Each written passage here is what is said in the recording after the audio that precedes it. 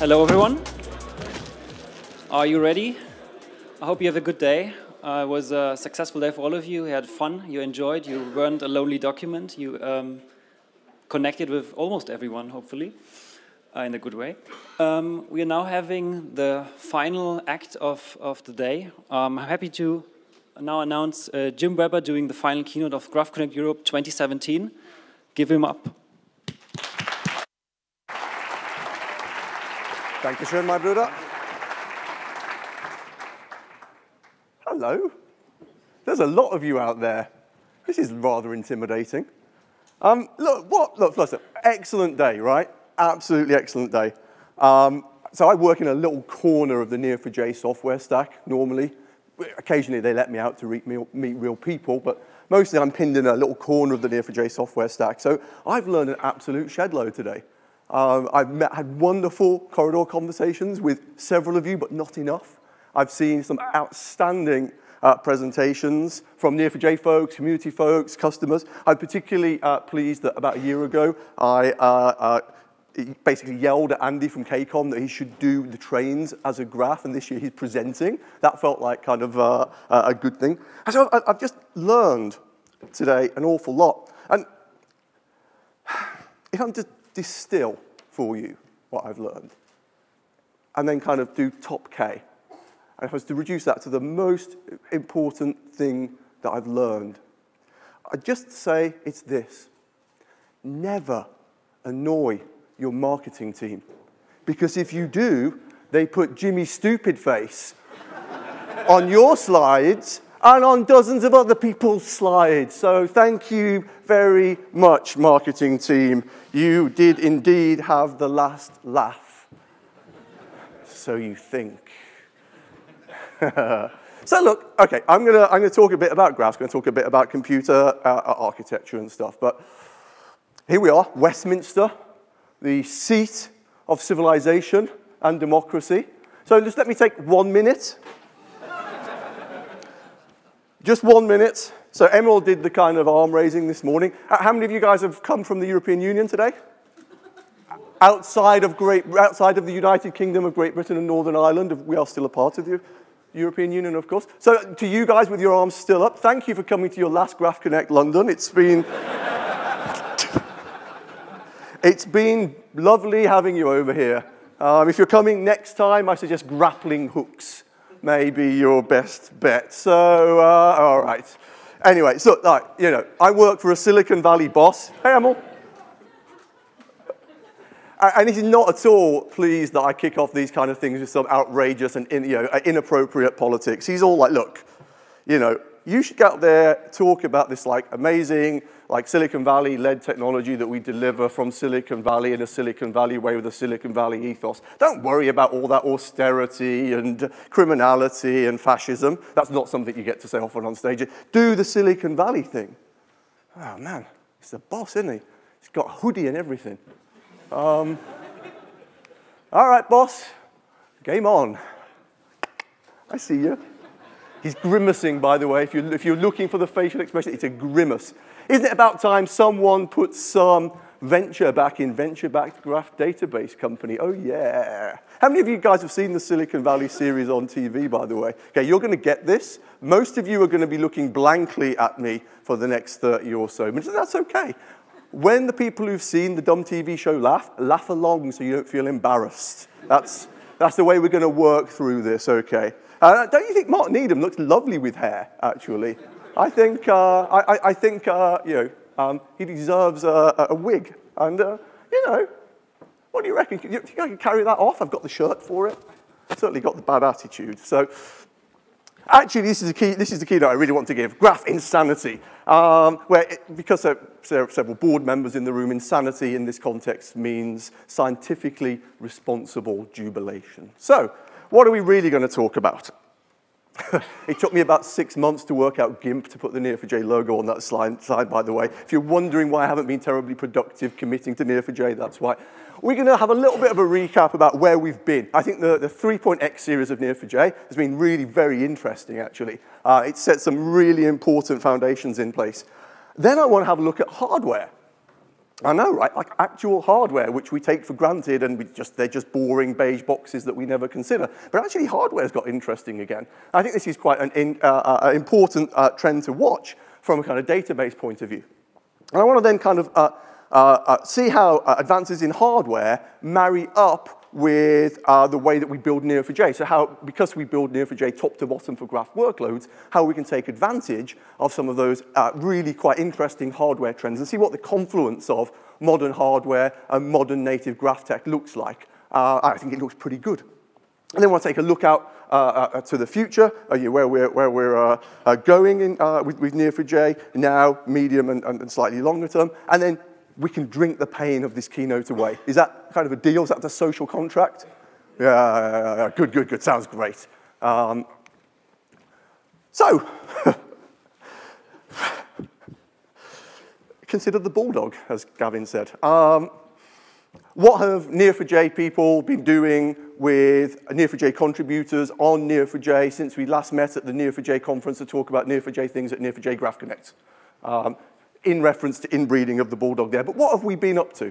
Let's have a recap of what we've been up to over the 3.x series of releases. 3.0, last year in London, we released it, and the premise was that this was going to be the enterprise foundation for graphs. So on the architectural side, we demolished some limits in the amount of stuff that could be stored. You could now store quadrillions of graph items in Neo4j, and the performance bump that we got was just astounding. For developers, we introduced the native language drivers and the Bolt protocol, so that Neo4j feels idiomatic in your language. It feels, like a normal database. So the excitement is in the data model. It's not in how you connect to the database. I have to admit, slight bittersweet moment for me. I built the original Neo4j REST API with a couple other folks in the room, and now we've transitioned that out. It's on its last legs. We're slowly weaning ourselves off it, but we're going now with this excellent binary protocol and native driver experience. And then we had a really good run with an operability team, a bunch of folks who were just thinking through how to run and operate Neo4j from an end user perspective. I think you'll agree that if you've picked up any of the 3.x series, they're just a lot more straightforward to get up and running and to push all the way into production. 3.1, we kind of doubled down on this kind of enterprise foundation theme. We introduced a proper security model into Neo4j. We introduced a brand new clustering architecture into Neo4j. And again, we doubled down on that operability stuff. So with Neo4j 3.1, you could now run a secure, safe, dependable environment and operate it relatively simply. So it took some of the friction out of that. All the fun stayed in the graph model and not in operating it itself. In 3.2, we are covering off three things. So large scale for internet-facing apps. You've seen several of these today. Emil mentioned ShopBot this morning. We're doubling down on governance for enterprise scenarios, so things like Kerberos, node keys, and so on. And we've got an absolute bag of fun little performance improvements that just keep Neo4j going in the right direction. So in terms of large-scale apps, we introduced causal clustering in 3.1. Causal clustering now stretches across DCs. It's topology aware. So if you've got a multi-data center app, because you've got some widely dispersed geography that you're serving, for example, or a highly redundant system, Neo4j 3.2 understands that topology. And actually, the causal clustering architecture and the drivers architecture work sympathetically towards that. So, for example, it will enable you to route to the nearest server that's suitable for your needs. Or if you're prepared to get stuck in and extend the API, you could do things like route to the lightest loaded server, or the server that's running least queries, or the one that has the most RAM or anything. We've also provided cloud delivery. So if you are on one of the popular clouds on AWS or EC2, we're now available there very, very conveniently. In terms of the governance stuff, we now have a new kind of schema component, which Philip introduced this morning, around node keys. we've also got Kerberos support for those of you, particularly in the financials, who find that they just can't live without Kerberos. There are a few people who are like, yeah, I can't live without Kerberos, and everyone else in the audience is like, what's a Kerberos? I'm in the latter category, but it does seem terribly important. We also now have made available causal clustering on the IBM Capi flash stack, so we had to do a bit of work there to make that work. There's a bunch of really other really lovely affordances around better metrics to monitor queries and so on, so that's lovely. The continuous performance theme is there, so we've now got a native label index. So we're starting to wean ourselves off the technical dependency on Lucene. Lucene is a wonderful, wonderful general-purpose indexing framework. But over time, we've noticed that we can build things that are specific for graph workloads, that's native for graph workloads, that are just that bit better, that bit faster, that bit less resource-hungry. So you're starting to see this now when in your deployments as faster queries, as lighter footprints on the machines that you're deploying on. We've also seen that Cypher now has the beginnings of a new compiled runtime. We've seen enormous improvements in Cypher itself.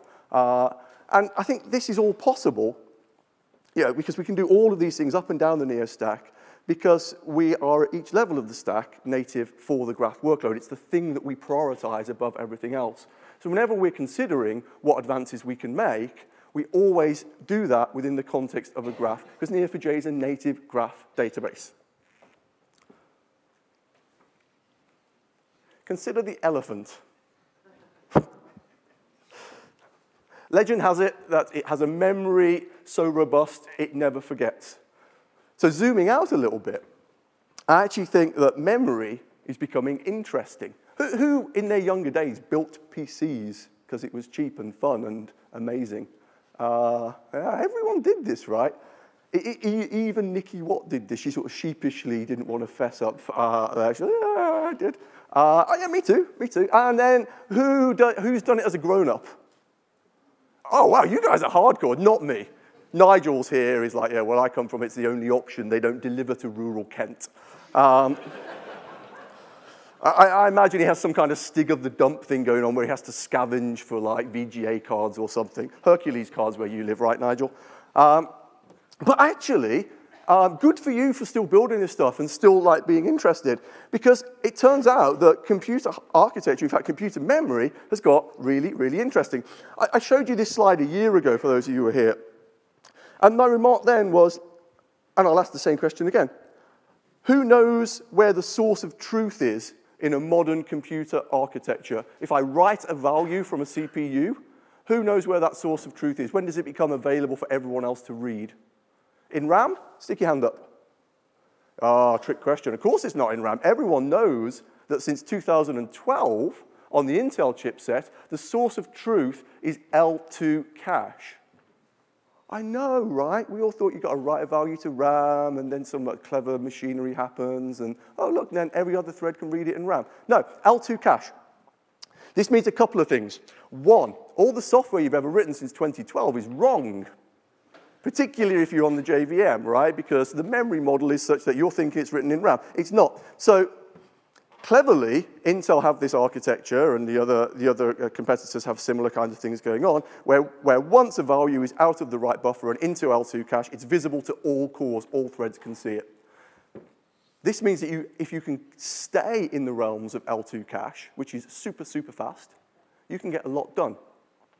If you stray out of L2 cache, you start to get penalties. 500 nano penalties, for example, where your CPU is just twiddling its thumbs, metaphorically speaking. It doesn't actually have thumbs, it's a chip, right? It's a metaphor. So if you can optimize for L2 cache, you can absolutely do things that are blazingly fast performance. So in Neo4j 3.0, when we introduced the enterprise high limit format, the thing that gives you these quadrillions of items of storage in the database, we achieved that by doing relative pointers, by having shorter pointers. Rather than having absolute pointers, we had relative pointers. And these smaller pointers, you can fit more of them into L2 cache. Why is this important? Why am I talking to you about pointers? How many of you are having core dump nightmares at this point? Because I've said the P word. There's a few graybeards like, oh. Bad times. Why? Because actually, the way Neo4j gets its amazing performance is that it dereferences pointers. It does pointer chasing through the graph in order to traverse the structure. It doesn't do any like crazy joins of sets or log n lookups of document indexes. It just chases pointers. Computers are really good at chasing pointers. It's what they do, right? And if you can give the computer access to pointers in the fastest part of memory, they'll do it really, really fast. So in accommodating large graphs, we were also able to target this part of the modern computer architecture and make sure that we can get great value out of L2 cache. Now, another thing that's happened with respect to memory is the kind of confluence of these folks' work. So Szilard Pafka, writing at datascience.la, and Yuri Leskovich, writing at the rather more academic grades workshop last year, they both made some very interesting observations. So Szilard's observation is that despite the fact that we live in a realm of big data, and I'm quite willing to believe that there is a lot more data around globally than there ever has been before, but individually, a lot of us are kind of let's see if this works. Oh, doesn't work. Oh, it works. Ooh, gadget. Lots of us are kind of around, gigascale data. Relatively few of us are a kind of, at petascale or major terascale. I believe that there's loads of data around. It's just that we've all got some, and most of it is gigascale or terascale. It's not necessarily petascale yet. So that's interesting. So we live in a kind of terascale world. Most of us live in a terascale world. Leskovich has done some analysis on the KD Nuggets surveys all the way back to 2006. And he's asking about the largest data set that you worked with. And his analysis reveals something really interesting. The yearly increase in the size of RAM is running at about 50%. The yearly increase in the size of this working data is running about 20%, implying that at some point the lines might cross, or certainly they're going to get close. And so what Leskovich is saying is the bottom line is if you want to do graph analytics, get a big machine. And if you're working at terascale, get a terabyte, get a 12 terabyte, get a 16 terabyte RAM machine. For you and I as individuals, you'd be like, oh, we're going to spend, $500,000 on one of these fancy machines with 12 terabytes of RAM. And $500,000 sounds like a lot of money, right? I think we'll all agree, I'd like $500,000. Is that, yeah, just as my witnesses? Don't run it past the COO. Come on, man up. But actually, for many of us in the businesses we work in, $500,000 is the loaded cost of a few developers. Now, would you take the risk of taking those same few developers and saying, oh, figure out how to aggregate large pools of RAM from commodity machines? Or would you just say, actually, the low business risk path here is to just buy or rent one of those machines with 5 or 10 or 16 terabytes of RAM at about the same cost, right? So it turns out that this machinery that I think is like space age and expensive is actually sort of compatible with developer salaries. Now, I'm not at all advocating that developers should be replaced with machines. That would be foolhardy, given that I've just asked for $500,000. But it does mean that we have some choices. Does this mean that we should have relatively small clusters of very large machines? And the answer is maybe, depending on the use case. Does it mean that we should have very large clusters of quite small machines? And again, maybe, it depends on the use case. For example, if you had small clusters of large machines, that's really convenient because you've got a lot of RAM in one place. You can do some very heavy analytics very conveniently on that. But if you lose one of those machines, it's a bit annoying, right? Because you've got to kind of restore several terabytes from neighboring machines or disk or whatever. So, oopsies are slightly more annoying. If you've got a large cluster of small machines, then you tolerate outages all the time, because if you've got thousands of machines, they're going to be coming and going all the time. But you've got the slightly less convenient model of having many disparate memory spaces that you're aggregating together through software. The point here is that because Neo4j is graph native, because Neo4j owns the whole stack, we can actually accommodate either of those scenarios. So whether you are going to be deploying on a handful of large, very impressive machines, or you're going to be deploying on many far less impressive machines, Neo4j can adapt to that environment. So we're actually going to, in using Neo4j, you get the freedom to pick the hardware that you want. And it isn't anymore, much to my surprise, it isn't anymore simply a matter of dozens or hundreds of blades. Computer hardware is moving on, and as software people, as I guess many of us are, we'd be well advised to keep abreast of that trend, right? To that end, when I were a lad, we had a 20 megabyte disk, and we were glad of it. Winter is coming, etc. Disks are changing. 2016, Seagate announced a 60 terabyte SSD. Now, if you remember Szilad's work, most of us are at terascale. So this is a single disk that can contain your data problem and my data problem. I mean, you are going to have a fair amount of data in order to fill a 60 terabyte SSD. That's a lot of space. So that's really interesting, right?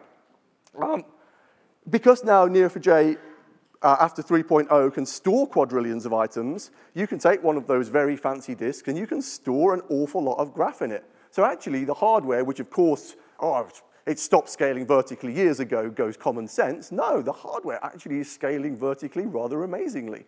And many of us, myself included, until you start to dig in, we're not seeing it, but it is there. The hardware guys are innovating, and we can take full advantage of that.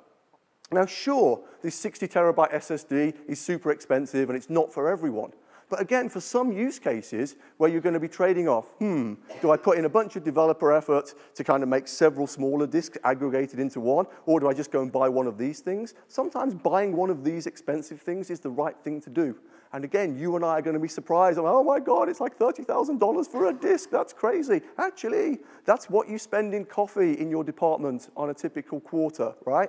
It's not crazy. These numbers are crazy for individual humans. They are not at all crazy for the kind of businesses, the organizations that we serve. And Neo4j can take advantage of this, again, because we're native all the way down to the hardware. So, shifting gear a little. My colleague Max DeMasi wrote, probably about a year and a bit ago now, a really, really good blog post about benchmarks. And it triggered some really interesting thoughts for me. In Max's blog post, he points out that often people will do bake-offs or benchmarks by bringing up your benchmarked software, Neo4j, for example, running a query on it, timing it, shutting down. Or if you're being super scientific, after all, I am chief scientist, I do have to display some credentials. You'll bring it up, you'll run several queries, and you'll take the average and then shut it down. That's how science works, people. Don't forget your error bars. Actually, what Max pointed out, and Max is a fairly excitable character, so I can only imagine he did this in a delightfully angry way, that's ridiculous. No one actually has a production database of any flavor which they bring up, run the query 10 times, and shut down. Is that your job?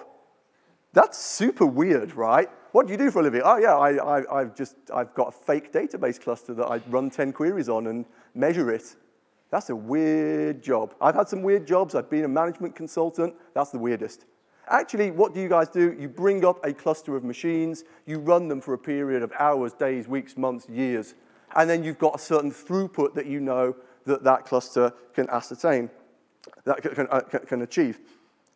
Max pointed that out. I think that's a really useful thing to point out. He also pointed out why Neo4j can do this on relatively modest amounts of hardware. And it's because Neo4j is optimized for graphs. In Neo4j, as I mentioned a moment ago, most of the work is done by pointer chasing, super cheap pointer dereferencing, especially if you can stay in the fast parts of the memory hierarchy. So actually, we need relatively few index lookups. Typically, Neo4j index lookups are used to find starting points in the graph, and then all of the, if you like, the hard work, the traversal work, is done by traversing that graph structure. If you've got a non-native database and you're trying to mimic graphs, the way you typically do it is by faking graph structure in an index. And that, at first sight, that seems okay. All right? So I can create these indexes that kind of reify out some intended structure. The difference is that when you're then traversing by index lookup, you're doing lots of them. You're doing lots of log n lookups. In Neo4j, we do relatively few index lookups, so relatively few of the costly things. In a non-native database, you do one of those lookups potentially for each traversal, which means you're doing lots of log n lookups. And if you've got a large n, if you've got a large database, millions, billions, hundreds of billions, that log n quickly ramps up until you're doing an absolute ton of I/O, 10x more I/O, 12x more I/O than you actually need if you had an index-free adjacency structure. Index-free adjacency meaning that if I've got a node and its relationships, I can immediately transit at constant cost to the neighbors. Index-free adjacency is a term initially coined in 2010 by Marco Rodriguez and Peter Neubauer. And in my mind, that's what defines, it's one of the defining elements of a native graph database, that the cost of going from across a relationship between nodes is constant. Meaning that even if you've got a large, terabyte, multi-terabyte, hundreds of terabytes data set, the cost of that one traversal remains the same. Not so in the native world. If you're banking on using indexes for this, as your data set size grows, the cost of traversal also grows. If you're in the relational world and you're faking this with a join table, as the size of your data sets grows, the latency of your query grows. And worse, at each hop, as you're doing those joins, the latency of your query goes. You might get away with 1 hop, 2 hops, 3 hops, 4 hops. Ooh, took a bit longer there. 5 hops. Now, this is artistic license, but the 5 hops will finish in a minute. How you guys doing? Having a good time? Just waiting for my 5th hop to return. What's happened is that there's a Cartesian product of sets that's gone on. And it's, I think what's really happening is it's spilled out of RAM, and it's kind of paged out to virtual memory. And virtual memory is wonderful, right? Because it gives me the illusion of infinite memory.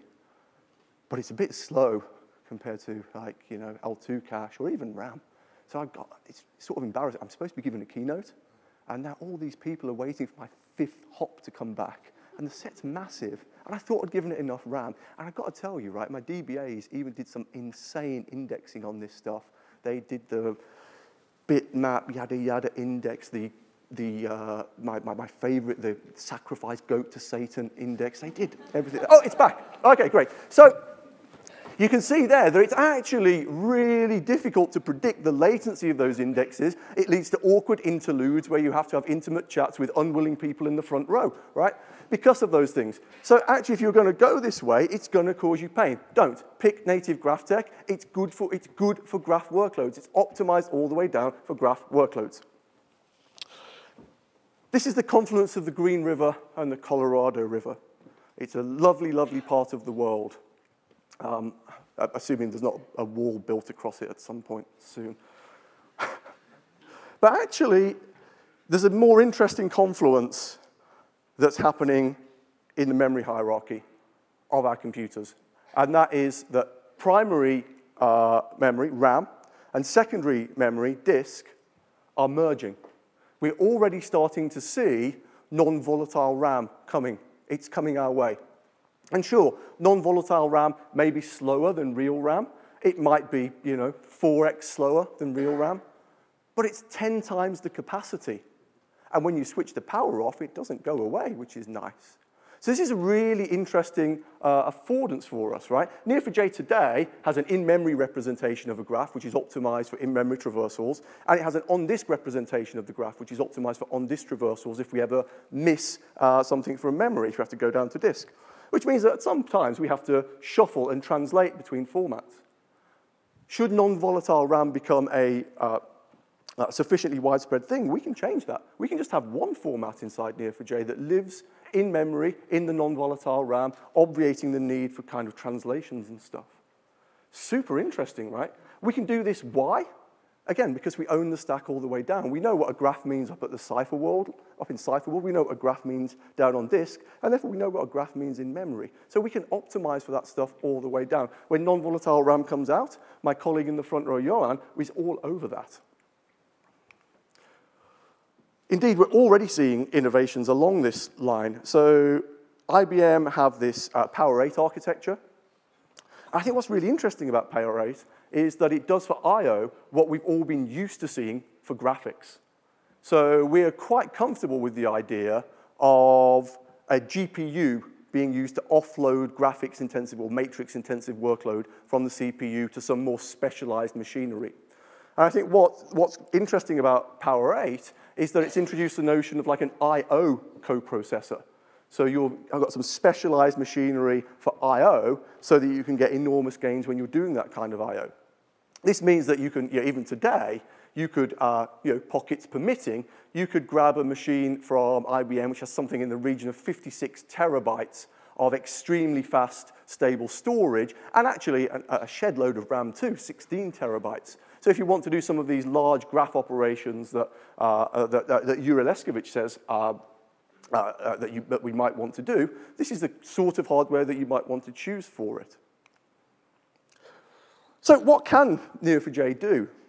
So often people will ask for numbers, right? Particularly if you're trying out Neo4j for the first time, you want to take it to your boss and say, well, Neo4j can do blur and blur and blur. We can do some numbers. And I actually don't really like that, right? Because kind of raw numbers, they're easy to fake, and they're kind of meaningless because my raw numbers in my lab may not be the same as your raw numbers in your actual production environment, right? So I'd much prefer that you would measure things the way that you would use the database. However, people are insistent, and so Johan, bless him, decided that we would get some numbers. Now, Johan is a lovely, lovely bloke. He's a sort of chilled out Swedish dude. He's an insult to his Viking ancestors, basically, because there's just not even a shred of kind of like Viking aggression in him. He's this super, super smart, super, super lovely guy. And so he decided that he would he'd build some asymptotic benchmarks on Neo4j. So not kind of like real world kind of, all caveats abound kind of benchmarks, but just what can we do if we just hammered the database as hard as we can? And what numbers would that give us? So that then when people ask for numbers, we can say, look, here's the asymptote of the performance envelope, and your job is to get as close to that as you can in your real production system. So I do talk to Johan about it. He's down the front here. He looks a lot like this, actually, and he's very, very friendly. Don't be put off by his Viking ancestry. He's not like that at all. So,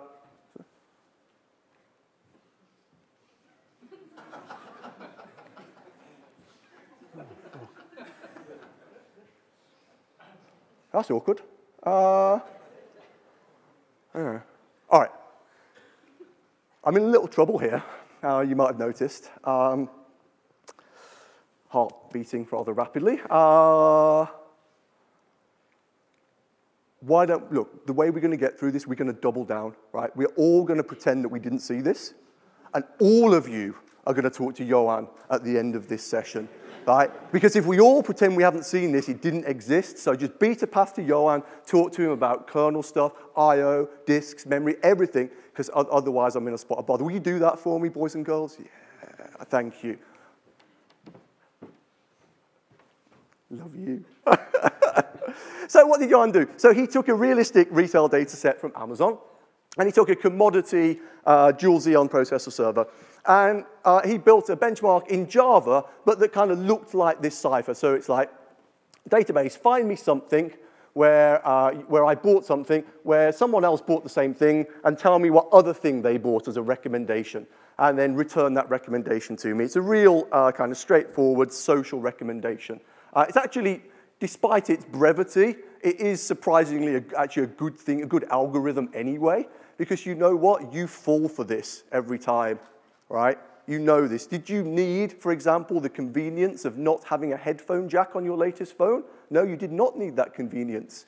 But the minute someone in your office bought that, you needed that convenience, because we are weak and frail humans, all of us. Terribly weak and frail humans. So this actually is not a bad algorithm. But what can we do once we start blasting through it? Well, actually, some interesting things happen. On a single thread, you get about 3 to 4 million traversals per second.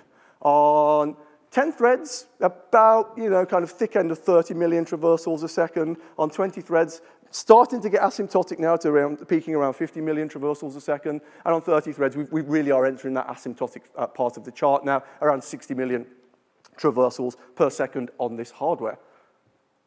Actually, this isn't bad, right? I mean, I realize this is the deliberately asymptotic result set, but if you had even 50% of this, if you had the ability in your application, if your asymptote was 50% of this, to traverse 30 million relationships per second, you can explore a lot of graph with that, right? You can explore a lot about me as the individual that's currently logged in, or you can explore a lot of the graph for deeper, more analytic jobs very, very rapidly. So the raw power here, I think, is pretty good, right? So then we went a little bit further. It's like, okay, well, what can we conveniently handle on a disk? So we cobbled together a 48 terabyte disk out of 24 2 terabyte disks. And Johan just hammered Neo4j. Hammer, hammer, hammer, hammer. It's a metaphorical hammer, right? I mean, actually hitting the data, not helpful slightly. So you've got a trillion relationships on disk. Then you can use a compiled Cypher query, which represents some kind of realistic end-user interaction. And on that size of disk, on that size of set, you can sustain about 100,000 user interactions per second. So to put that in more kind of, a frame of reference that we're more used to, you could perhaps look after the thick end of 100,000 users off this server every second, which is kind of order of magnitude of some of the folks we've seen today, like the Shopbot guys, like the big retail recommendation guys, and so on. And this actually was with a setup that was not at all respectful of the memory hierarchy. So he mostly got page faults. So he was still having to go out to these SSDs rather than operating, because of the random nature of the activity, he was still having to go out to SSDs to get this, because he had a modest 512 gigabytes of RAM machine. If you think 512 gigabytes of RAM is not modest, the amount of money we had to pay for this 16 gigabyte laptop, I deserve 512 gigabytes for that. It should be a commodity. Mediocre laptop. That's trillions. I should point out that that's not an actual celebrity endorsement. I should definitely point that out because Professor Brian Cox did actually speak at the MongoDB conference, so I don't want to ride on their coattails ever. Anyway, so then we thought, well, what can we do in terms of writing? So we imported the highly connected Friendster data set. It's about 1.8 billion relationships. Takes about 20 minutes to import on that hardware. That's about 1 million writes per second. You can do a lot of work with 1 million writes a second, right? That's really not bad at all. That's millions. Thanks, Brian. Still not an actual celebrity endorsement, in case you were wondering. These are astonishing figures. Let me put that in numerical form. You get 1 million writes a second, over 1 billion records, and 50 million traversals a second.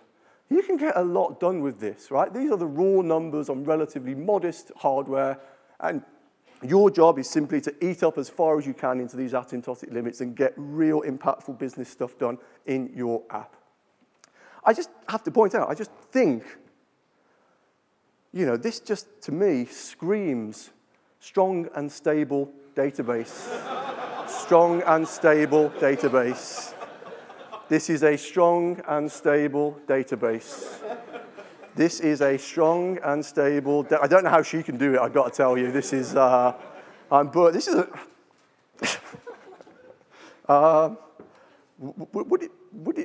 is it wrong to put a picture of a Neo4j customer and her current slogan on a GraphConnect keynote?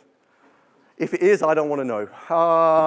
So look, we can do all of this because the whole stack is graph native. There's never any, machinery under the covers that's not aligned with the graph workloads you want to throw at it. Every bit of our stack is absolutely aligned for doing graph things. Native for graphs, top to bottom, and that's the way we're always going to keep it. No matter what hardware innovation comes that way, that's our promise to you.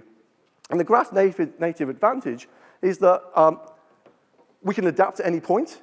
We can adapt for fancy or large disks. We can adapt for non-volatile RAM. We can adapt for co-processors. We can adapt for RDMA, so remote memory access. We can adapt the query language. We can do all kinds of clever stuff there because the query language understands graph. None of this is available to you if you've got a graph API on top of some non-graph store. The non-graph store, it's always going to favor its primary use case. They're not going to put machinery in it to deal with their secondary or third or fourth use case, which might be graphs as a hobby. So,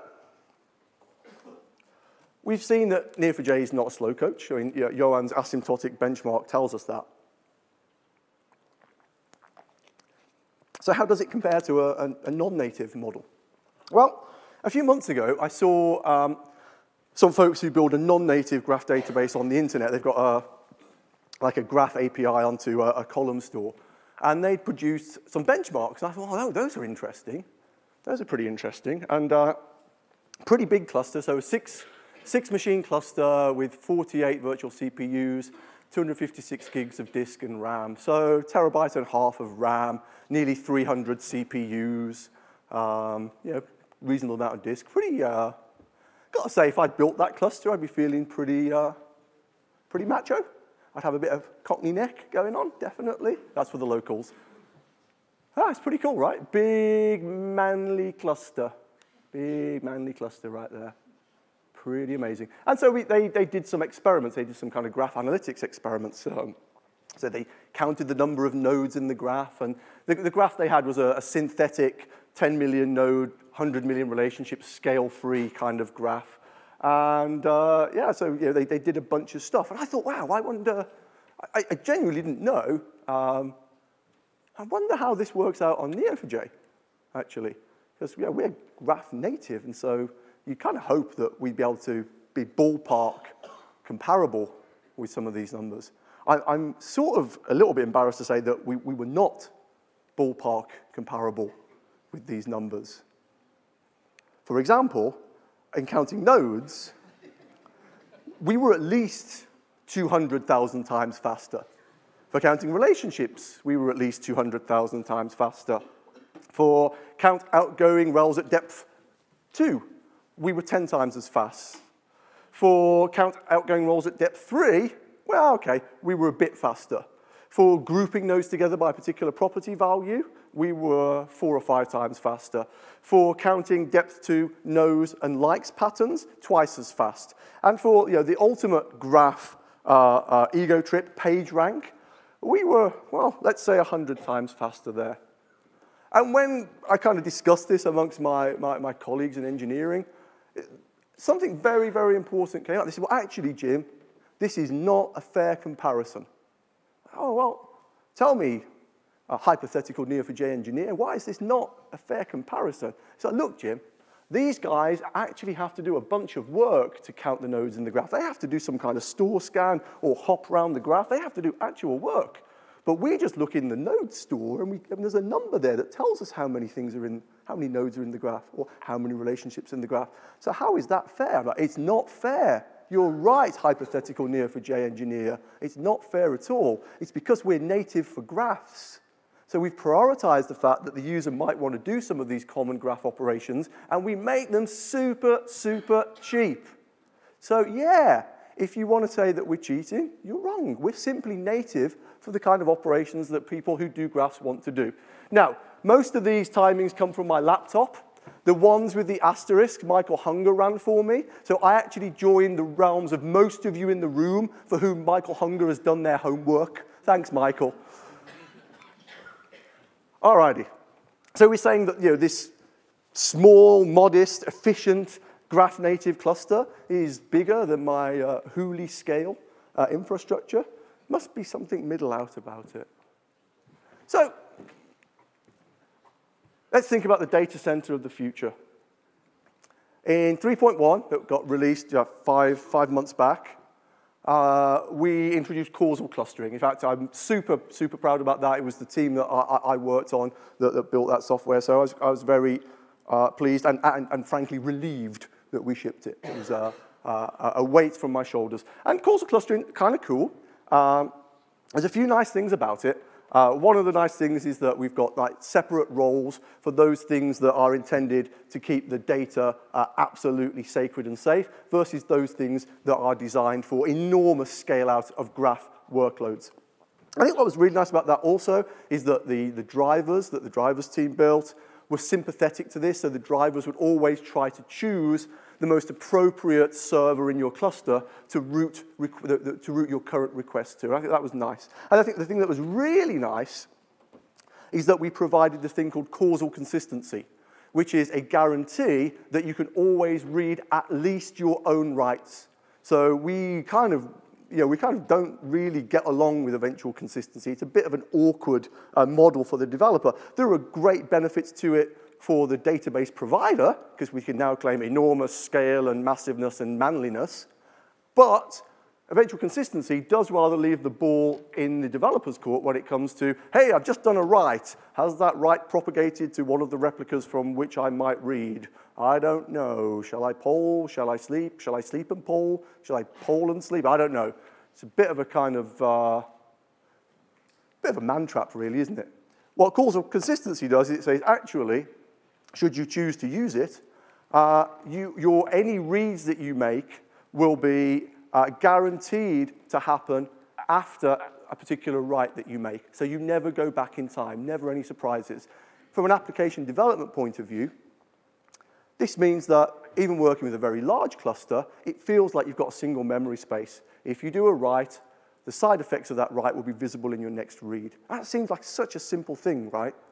I've got a bunch of computers that you can write to and read from, but giving that causality makes working with a database so much more pleasant. Now, in Neo4j 3.1, we had a typical multi-DC setup might look like this, where although you can happily deploy machines in a variety of patterns across many of your data centers, topologically it's flat. And in fact, a given driver session will actually try and round robin amongst the most appropriate servers for you. It didn't really know anything about this kind of data center topology. It was a little bit opaque. At GraphConnect in San Francisco last year, I boldly said on the stage that, yeah, we're going to fix that, right? We're going to totally fix that and make Neo4j multi-DC aware. And in 3.2, we actually did that, more because I wanted to avoid embarrassing myself than anything, I presume. But we said we're going to do that, and so in Neo4j 3.2, we now have multi-data center support for those kind of large global internet-facing apps.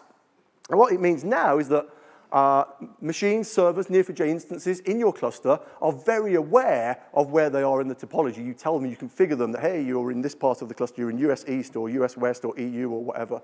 Obviously, EU doesn't apply for us for that much longer, but c'est la vie.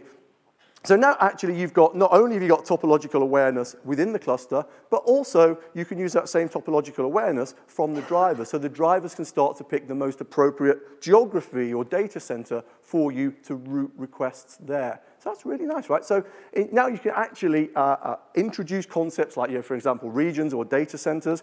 You can now also introduce a failover policy. So in this case, if I lose too many US East instances, I'm going to fall back to US West, that kind of stuff. So you can start to really get some intelligence into your topology that you couldn't do previously. And hopefully this is going to help you to build even more robust and performant systems on top of Neo4j.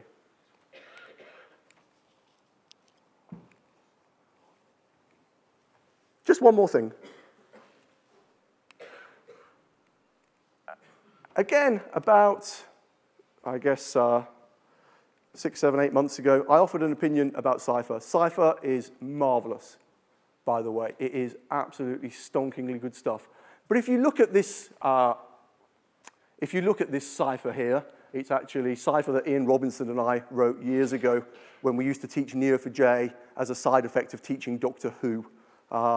If you look at this, though, even if you don't understand the domain, which you should, by the way, world's longest-running sci-fi show, you can see that there are opportunities here for things to run in parallel, right? You've got a certain level of parallelism within the match clause, and you've potentially even got a level of pipeline parallelism going on with the merge. You can kind of stream things into that merge potentially.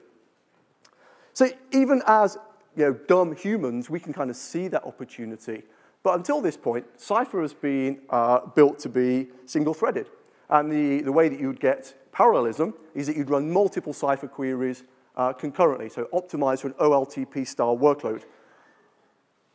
We can do better than that. And in fact, you can optimize for Cypher to take advantage of any number of cores, potentially, on your machine. I mean, Cypher is ultimately represented internally as a tree of operators. It's potentially quite practical to take subtrees of operators and execute them in parallel. So we're working on that. we're actually working as part of get this is the hilarity, an EU-funded consortium. I don't know how much longer I'm going to be allowed to say that legally in this country, but we are working with an EU-funded consortium looking exactly at this. So we're working along with 3 excellent universities and some cloud providers, and we are looking now at how to make Cypher not only parallel, so it can consume potentially as many cores as you're prepared to give it for a single query, but also how to make it numer-aware. So advancing the cost model so that Cypher understands the cost of accessing memory that's local to your core versus memory that's local to my core, which should mean that you should be able to do some phenomenal analytic jobs in Cypher because you'll have all the cores and a rationalized memory model available to Cypher that you don't have today. That project started back in January. It's running over the next couple of years. We're collaborating with some really, really lovely people in academia in particular, and you'll start to see the results of this trickling out in the Cypher project as we go along. So one day you will be able to just say, yeah, I'm going to give 8 cores to this query because I think it needs the oomph. And away it will go. So that's pretty cool. All right, so let's recap. Where have we been? So in 3.2, the kind of global internet scale app stuff is addressed through causal clustering and the new multi-DC features. In terms of the enterprise governance stuff, we've got Kerberos, we've got node keys, and a bunch of other useful add-ons there. In terms of the performance stuff, yeah, we've seen that Neo4j is pretty quick. Down in the engine room, we're starting to do this work now where we have increasingly more native, graph-native indexes, which will boost both write and read performance. But now that I'm nearing the end of my keynote, those of you that know me may be wondering where the triangles are. I do like a triangle. Well, just as a minor crowd pleaser, there it is, there we go. That is now the conjoined triangles of success, and they do teach that, I understand, at business school. Thank you, Neo4j dev team, for making this happen. You are an absolutely stunning and wonderful bunch of people. And yes, that is front-end developer Mark Peace at age 12, in case you are wondering. He's now 13, it turns out, 13. So look, let's ride this graph unicorn all the way to the after party. Thank you to my slide crew, Alistair Jones and Nigel Small. You gentlemen are wonderful. Let's go and get a drink. Thanks for coming, everyone.